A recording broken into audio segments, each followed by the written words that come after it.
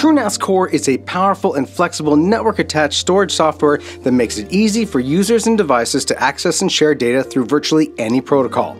In this video, we're going to walk you through building the installation media for TrueNAS Core from start to finish. Ready? Let's get to it. The first stop is to head over to the TrueNAS website to download the installation media to build our install stick. Open up your browser of choice and head over to www.truenas.com. At the top on the far right, hover over Get TrueNAS and then click Download TrueNAS Core. We have a fantastic newsletter that we encourage you to sign up for.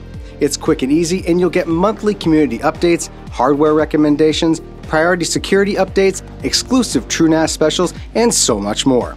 If you're already subscribed to our newsletter, just click the No Thank You, I've already signed up link below to continue on. This is a good time to review the minimum requirements for TrueNAS Core on the left. If everything looks good, click the Download Now button on the right to start the download. The download will take a few minutes to complete depending on your internet connection speed. In the meantime, at the bottom of the download page, we have a video to help you walk through the installation process, links to our extensive documentation and forums, as well as our social media sites.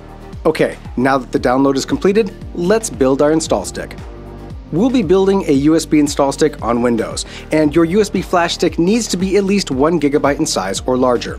There are a variety of different ISO to USB tools out there to help you build install media, and in this video, we'll be using Rufus. Rufus is free and open source and is the perfect tool for the task. You'll find a link to download Rufus in the description below.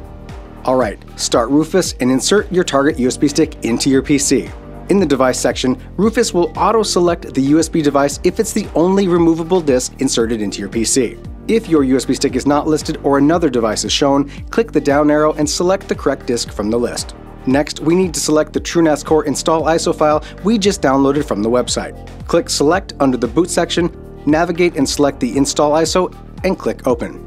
If you receive a pop-up regarding ISO hybrid image detected, click OK to continue. Alright, let's build this boot stick. Click Start on the bottom right to start the process. One more notification before we get started. This process will destroy any data that resides on the USB stick. If you have data you need to save, make sure you've copied it off the stick before continuing. If you're ready to build, click OK. And off we go. The process can take a while depending on the type of USB stick you've chosen, interface speed, and your computer, so let the process complete.